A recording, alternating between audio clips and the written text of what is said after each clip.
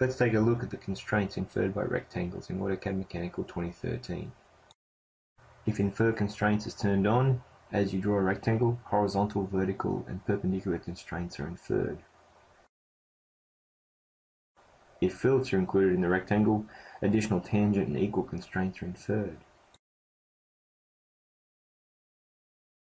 Once constrained, the rectangle retains its shape when grip editing. Pressing the Shift key relaxes the constraints to allow individual fillets or edges to be modified. Now let's take a look at symmetrical lines. When drawing a symmetrical line, symmetrical constraints are inferred between the centerline and the lines. Once constrained, the lines remain symmetrical about the centerline when grip editing. Now let's take a look at centerlines.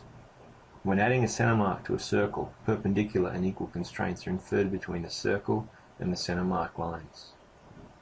Once constrained, the center mark retains its shape, position, and overshoots beyond the circle when grip editing. When drawing a hole pattern, concentric and equal constraints are inferred between the center lines and the holes. Once constrained, any changes made to one of the holes are applied to all holes within the pattern. Pressing the Shift key relaxes constraints to allow the selected hole to be modified.